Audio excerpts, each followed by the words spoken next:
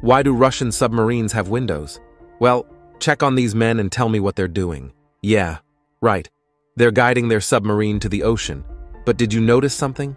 Look at the sky behind them. It is nice and clear, indicating good weather conditions. And typically all the US naval ports have good weather around them.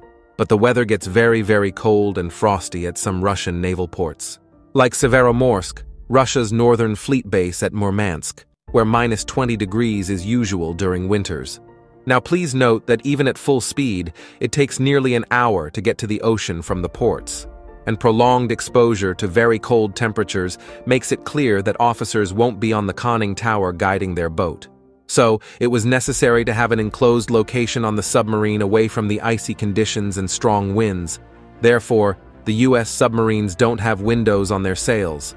Some design bureaus that build new Russian subs continue to use the windowed sail.